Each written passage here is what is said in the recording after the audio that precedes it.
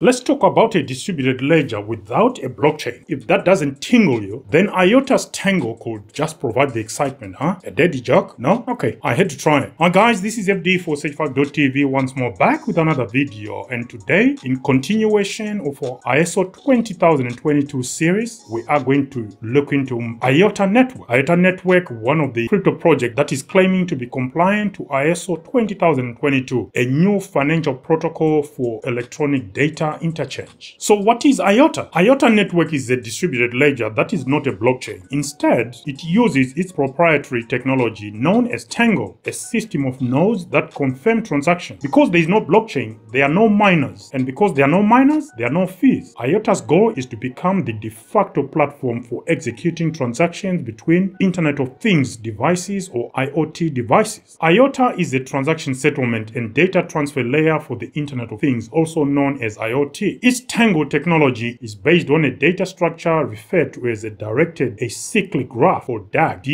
Every transaction on the IOTA network must validate two previous transactions through a small proof of work. Thus, the more transactions occur, the faster the IOTA network gets. This means theoretically, the IOTA network gets faster as more transactions are processed. This is at odds with conventional blockchains, which struggle for speed as more transactions join the network. And here's a funny fact about IOTA network. It began life as a hardware project whose goal was to design low-cost general-purpose processors or microchips, and it was then known as GIN, J-I-N-N. It was rebranded IOTA in 2015. I thought you should know that if you didn't, but I'm sure you do. So let's move on. Now let's look at some of IOTA's value proposition. IOTA offers online identity control to participants by providing frameworks like IOTA Streams and IOTA Identity to grant access to immutable data to specific parties and allows participants to verify data authentically without having to go through central intermediaries. IOTA is also efficient the more transactions join the network. IOTA network processes transactions in a secure manner and without users having to buy or hold cryptocurrencies. It is a lightweight form of distributed ledger and offers real-time microtransactions without fees. IOTA network is an open source, which means the network and related frameworks can be used free of charge and without consent of anybody. IOTA is also highly flexible since it accommodates both private and public blockchains. Not all blockchains do that, but there you go. IOTA, one of their key features. It also allows offline transactions. Again, good or bad, you make your own decision. Let's just make some brief comparisons between IOTA's approach. Both blockchains and DAGs claim that they are decentralized. While a blockchain has low scalability, IOTA's DAG is highly scalable. Blockchains are known for presenting unpredictable fee structures, while there are no transaction fees on IOTA. IOTA's Tango facilitates high throughput compared to low throughput, which characterizes traditional blockchains. IOTA network is also one of the greenest distributed ledger networks out there compared to both proof of work and proof of stake blockchain. Now, as part of our DYOR, we also need to dive into IOTA network's use cases. IOTA's architecture is designed to be suitable for many different use cases, which is why the highest industry requirements were taken into account in the development of the IOTA protocol. So here are some of the use cases. It's used for executing transactions between Internet of Things or IoT devices. It is used to deliver digital identities to all. It can be integrated into pay-as-you-drive insurance products. It also can pave way for cutting-edge smart cities. It can deliver seamless global trade solutions, and it could be used to prove authenticity of products. A good example on the value of IOTA claims to offer is that of PayPal. Here I'm talking of a gamble and assume that we all know what PayPal is. Anyway, PayPal is centralized and only transfers value. Meanwhile, Bitcoin transfers data and value but sets significant barriers in terms of high transaction cost, slow speed, and heavy energy consumption. IOTA, on the other hand, combines a secure, sustainable solution for the transfer of both value and data. So as part of our evaluation of the IOTA network, we are going to apply our usual 13 elements as part of our DYOR risk evaluation in order to establish the risks involved with investing into IOTA and its MIOTA token. And part of that involves us diving briefly into the decentralized elements of IOTA, its security credentials. Can it scale? Can it interoperate? What about the project team? Are they doxed? That means, are they publicly known and are they publicly available? Do they have a Twitter as well as a Discord? And then we also jump into the tokenomics. How are the tokens distributed and allocated? Starting with decentralization, as of 2020, IOTA's network used a central server known as a coordinator to ensure transaction security. This practice has diluted its claims of being a decentralized system, since a coordinator has resulted in the introduction of a single point of failure failure. It has also slowed down the network speed because parallel processing does not occur in a coordinator-based system. However, the IOTA Foundation had a plan called CodeCide to remove the coordinator feature. Is this still the case? Please let us know in the comment section if you know any better. From our own research, we believe there is a new version of IOTA network that is going through testing, IOTA 2.0, the first version of a fully decentralized IOTA network. This one is being billed as the brand new, completely decentralized IOTA network, the very best implementation of a fearless distributed ledger based on directed acyclic graph, or DAG, able to host smart contract, DeFi platforms, and second-layer applications. This latest version promises to do away with the controversial coordinator role that centralized the current version. When it comes to security, while IOTA isn't necessarily a blockchain, it still requires consensus to reach agreement. It does this using a relatively straightforward proof-of-work puzzle. IOTA secures data with the Tangle state-of-the-art cryptography. All transactions are conducted using safe cryptographic encryptions. The whole system is distributed across many participants and validators, and therefore is no single point of failure or single point of attack. You still got that coordinator role. Anyway, as with most cryptocurrencies, IOTA's system is nascent and unproven. In the past, a phishing attack on its network resulted in the theft of MIOTA tokens worth 3.94 million. I believe the technical flaws have now been resolved. As far as scaling is concerned, IOTA Network's DAG technology allows it to go faster as more transactions join the network, which means the network won't suffer from increased traffic congestion. There are numerous real-world examples where IOTA Network's technology has been used in real-world applications and is delivered without any issues. Examples include car parking solutions, people movements control, supply chain traceability solutions, and many others. After all, IOTA's main objective is to become the de facto platform for executing transactions between Internet of Things or IoT devices. Having said all that, DAGs are known to have issues of their own when it comes to scalability. The problem with DAGs seems to emanate from the fact that they still rely on computer memory and processing power. The scalability of a system using hash graphs still depends on the capacity and speed of individual computers within its network. Is this a valid criticism? Let us know in the comment section. Whilst you're down there, guys, don't forget to click and subscribe to our channel if you are not already subscribed. If you are subscribed, appreciate your help and your support. Let's just spread the word to more people. Now, as far as interoperability is concerned, IOTA's DAG allows for data between various IoT devices to interoperate between different devices, regardless of what blockchains or network these devices are linked or connected to. Integrations for the IOTA network include supply chain digitization projects, cross-border customs procedures, smart cities, smart parking for vehicles, of course. Now, let's move on to the tokenomics for MIOTA and the IOTA network. Ticker symbol MIOTA, MIOTA, total supply 2,779,530,283. What a strange total supply. Circulating supply 100%, initial token supply 83.4%, token allocation, community was allocated 40%, early participants were allocated 10%, IOTA Foundation 20%, ecosystem development 10%, IOTA stakers 20%. According to our own calculation, having looked at the allocation, insiders do hold or were allocated 40%. As you know, guys, our threshold is set at 30%, minimum threshold is 25%. Anything above that, there got to be something to persuade us to jump and invest into such a project. If we really like the project, it doesn't matter, it could be 70% allocated to insiders. If the project gives us what we are looking for and it's got strong fundamentals, why not? We'll jump in. Look at Solana, is doing quite well. By the way, I'm not invested in Solana, I'm just highlighting a fact. Anyway, social media presence, 268,400 Twitter followers, as well as over 60,600 Discord members. And the project team consists of 140 employees or team members, according to information from LinkedIn. So that is an overview of IOTA and its MIOTA token. And as part of our DYO, our risk evaluation, we are going to review each of the 13 elements that we apply as part of our DYO, our toolkit. Once we've reviewed those elements, we then score them from 0 to 10 before we aggregate the total score. It is the aggregate score that we classify under a risk category. And the risks categories are as follows. The highest risk, we call that no-go category, and the project will have scored 0 to 64 points out of 130. The next above that, we call that could go to 0 category, and the project will have scored 65 to 89 points out of 130. The third risk from the bottom, we call that potential category, and here a project will have scored 90 to 109 points out of 130. Before we go to the least risk category that we call go for it category, here a project will have scored 110 to 130 out of 130. So those are the risk categories. Now, a quick rundown of the 13 elements that form part of our DYO, our risk evaluation. We've got decentralization, security, scaling, interoperability, project team, social media via Twitter, social media via Discord, age of the project, use cases, tokens issued at project launch, tokens in circulation at the point at which we are doing this video, maximum tokens available, as well as insider token allocation. Now, here are the scores we've allocated to IOTA network. Decentralization, 5 points out of 10. Security, 5 points out of 10. Scaling, 7.5 points out of 10. Interoperability, 10 points out of 10. Project team, 10 points out of 10. Social media via Twitter, 7.5 points out of 10. Social media via Discord, 7.5 points out of 10. Age of the project, 5 points out of 10. Use cases, 7.5 points out of 10. Tokens issued at project launch, 7.5 points out of 10. Tokens in circulation at the point at which we are doing this video, 2.5 points out of 10. Maximum tokens available, 2.5 points out of 10. Insider token allocation, 2.5 points out of 10. So do you guys agree with the scores we've allocated to IOTA network? Let us know in the comment section. So the aggregate score for IOTA network comes up to 80 points out of 130, which is a great score based on the scores we've seen being allocated to other projects we've looked at. We're talking of the likes of Ethereum, Cosmos, Avalanche, Cardano, and so forth. We've looked into quite a lot of the layer ones out there. So those are the scores we've allocated to IOTA network. Do you guys agree? Let us know in the comment section. And that 80 points out of 130 puts IOTA within the could go to zero category. Again, like we always highlight, guys, any project within the crypto space could go to zero. So could IOTA. But at 80 out of 130, IOTA is doing really well, and we think it's got great potential to achieve greater things. Do you guys agree? Let us know in the comment section. Do you hold IOTA? Again, let us know in the comment section. I personally do not hold MIOTA tokens, but it's probably something to consider at some point. At this moment in time, I do not have any appetite to invest into IOTA. Do you hold IOTA? Let us know why you chose it and why you hold it. And is it for short term or for long term? Let us know in the comment section. Until next time, guys, this is FD for Sage5.tv with a review on IOTA network as part of our ISO 20022 series. Until next time, bye for now.